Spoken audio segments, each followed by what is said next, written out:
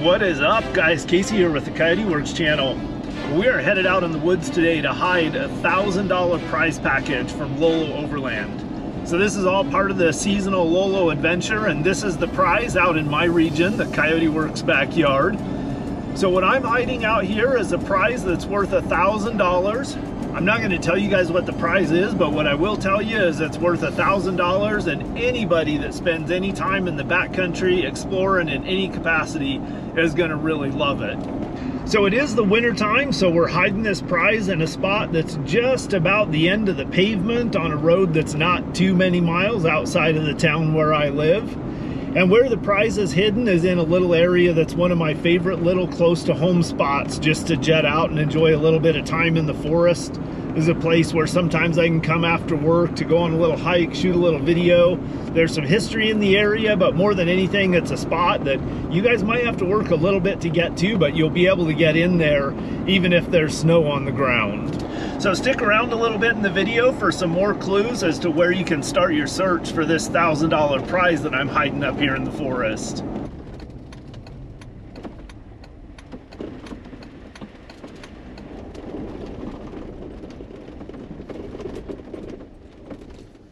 All right, well, it looks like we've come to the end of the road, so I guess we're gonna have to park the rig and get out and walk in a little ways from here.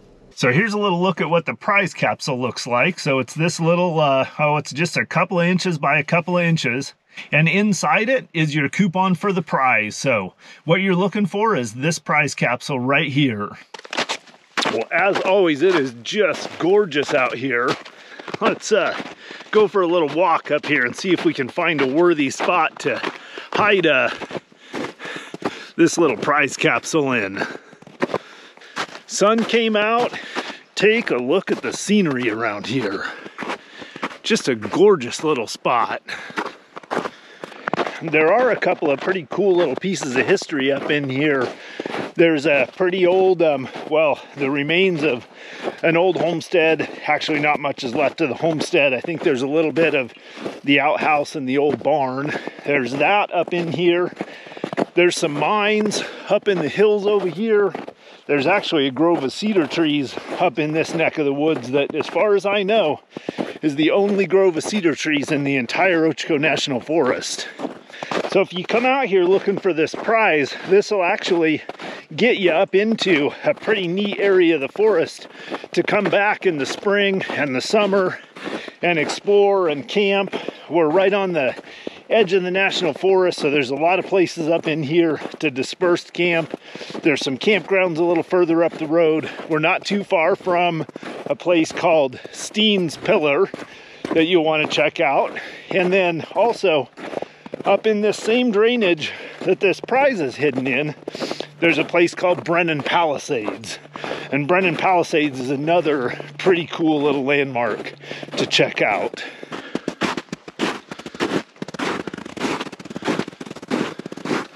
I don't know if we'll make it to it on this hike, but there's a place in here called Brennan Palisades that we're within a mile or two of.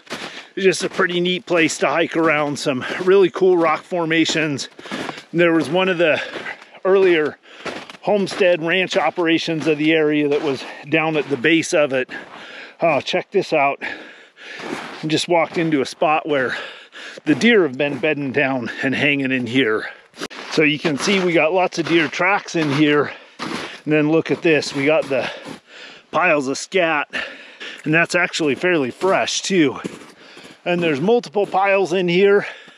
Just a nice little spot for them to hang in here where the running water's keeping the ice off the creek so they can get water to drink.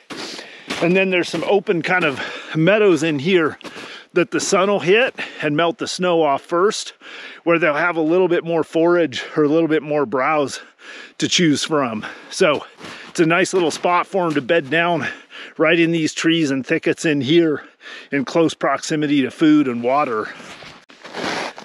Look at this, guys. I think that's a bobcat track right there.